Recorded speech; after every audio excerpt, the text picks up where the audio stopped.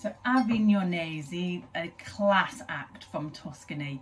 This is their Rosso di Montepulciano, and this is like the baby brother of Vino Nobile di Montepulciano.